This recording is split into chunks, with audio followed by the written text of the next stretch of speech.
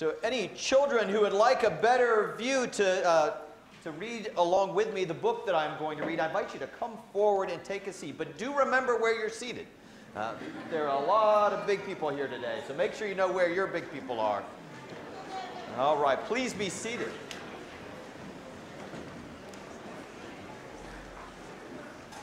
I'm going to go right.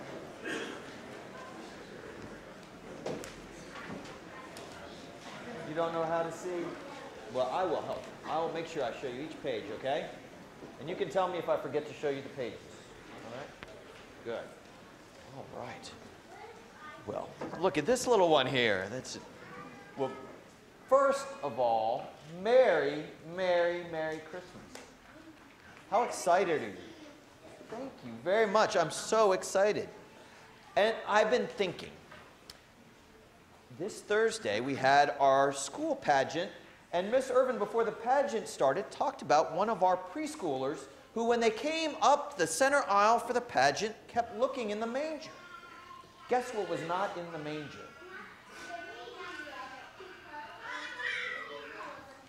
The baby, because the baby wasn't born. But the child looked at the manger and thought a manger's supposed to have a baby Jesus in it, right? Yeah. And then we had a prayer that we said at church yesterday that said that when Jesus is born, that we would pray that they would find a mansion, a giant mansion inside each one of us for God to live in. Do you think we really have a mansion inside ourselves? No. But we have a heart, which is even better. But that heart needs to have room for Jesus. That heart. And so it made me think about this book that I read last year, and my children love traditions, especially around Christmas. So I thought maybe, since this will be the second year I've read this book, that it would become a tradition at this service. So this is one of my favorite stories. It's called The Tale of the Three Trees. And it's about special purposes.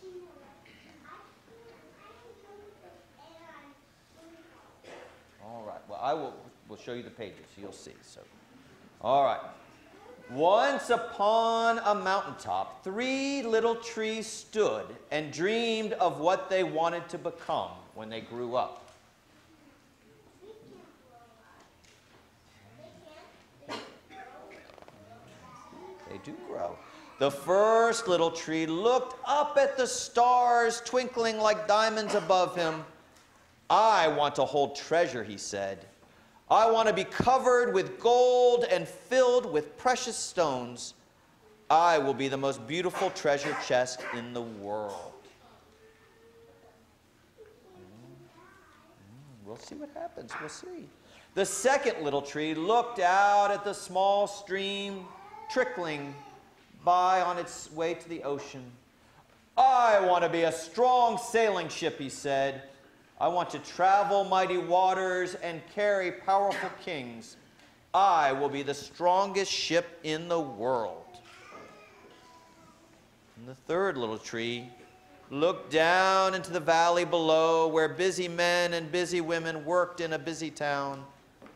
I don't want to leave this mountaintop at all, she said. I want to grow so tall that when people stop to look at me, they will raise their eyes to heaven and think of God. I will be the tallest tree in the world. Yeah. Years passed, and the rains came, and the sun shone, and the little trees grew tall. And one day, 3 woodcutters climbed the mountain.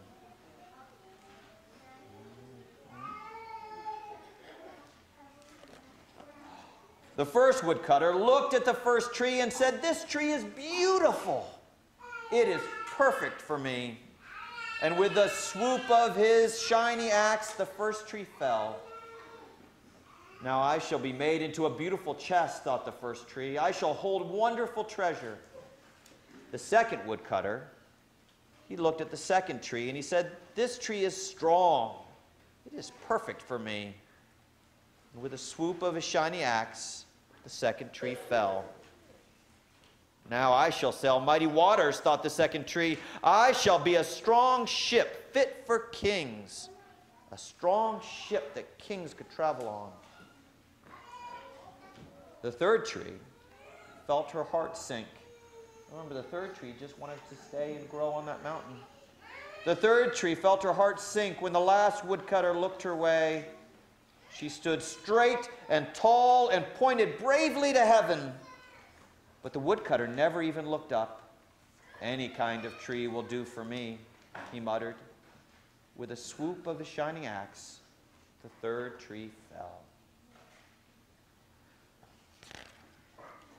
The first tree rejoiced when the woodcutter brought him to a carpenter's shop. But the busy carpenter was not thinking about treasure chests. Instead, his work-worn hands fashioned the tree into a feed box for animals. The once beautiful tree was not covered with gold or filled with treasure. He was coated with sawdust and filled with hay for hungry farm animals.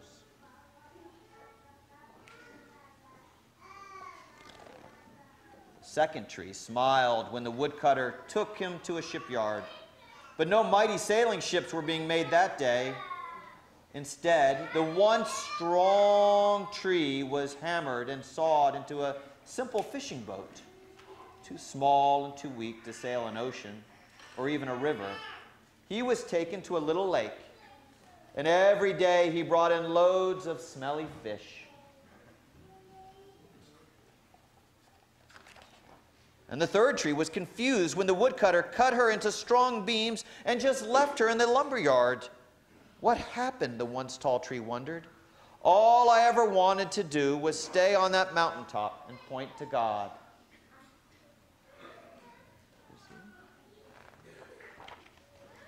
Many, many days and nights passed, and the three trees nearly forgot their dreams. But one night, golden starlight poured over the first tree as a young woman placed her newborn baby in the feed box. "I wish I could make a cradle for him," her husband whispered. The mother squeezed his hand and smiled as the starlight shone on the smooth and sturdy wood. "This manger is beautiful," she said. And suddenly the first tree knew he was holding the greatest treasure in the world. That's the baby of God, you're right. And one evening, a tired traveler and his friends crowded into an old fishing boat. The traveler fell asleep as the second tree quietly sailed out into the lake. And soon thundering and thrashing storm arose, and the little tree shuddered. He knew he did not have the strength to carry so many passengers safely through the wind and the rain. The tired man awakened.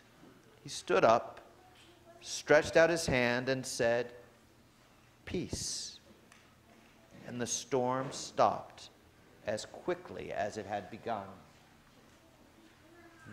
And suddenly, the second tree knew he was carrying the King of heaven and earth.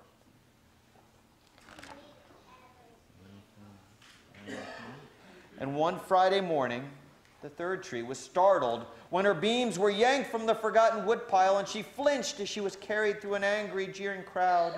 She shuddered when soldiers nailed a man's hands to her. She felt ugly and harsh and cruel. I'm showing everybody. Yeah. But on Sunday morning, when the sun rose and the earth trembled with joy beneath her, the third tree knew that God's love had changed everything. It had made the first tree beautiful. It had made the second tree strong.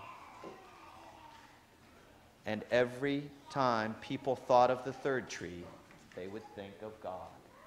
They would think of God.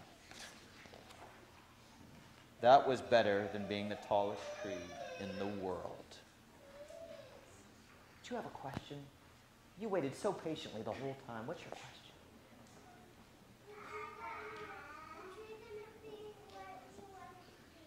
No, he didn't, but he got something even better. What do you think that first tree that wanted to be a treasure chest became? What do you think it became? The manger. And who did they put in the manger in the story? Baby Jesus. And the second became the boat that Jesus was on when he calmed the waters, right? And the third became a cross that makes us think about God all the time, right? So each one of us has as a heart, a special place in our heart for God to do amazing things. And our lives point to God too. Just like that manger was supposed to have a baby in it, our life is supposed to show God's love. The God's love that came into the world in a baby named Jesus. Do you think we can have our lives shine some light into the world and point to God? Just like that light? I think so. So can you all say amen with me? Amen. Well, thank you very much, and Merry Christmas again. And you think you can find your way back to your big people? All right. Mm-hmm.